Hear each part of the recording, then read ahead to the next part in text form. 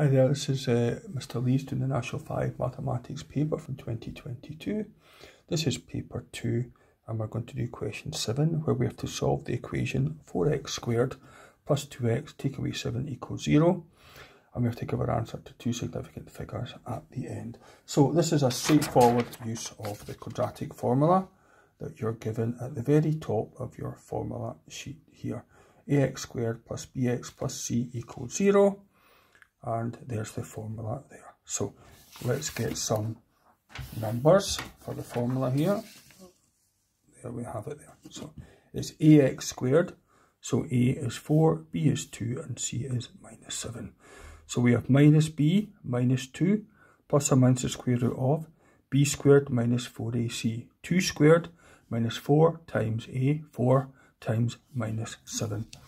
I tend to take my time with these, so I do a little bit at a time there. So we have minus 2 plus or minus the square root of 4, take away, then I've got 4 times minus 7, that's minus 112.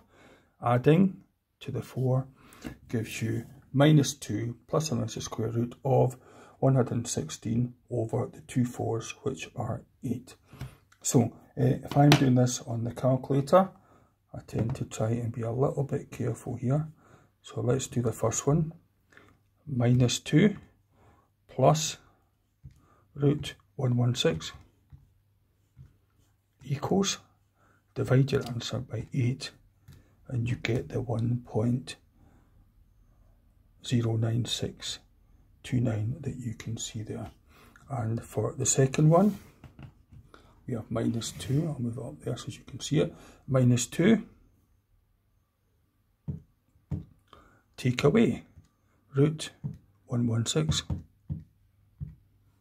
equals, divide your answer by 8 and we have the minus 1.59629 that you can hopefully see there. So these are our two solutions, and don't forget they want them to two significant figures.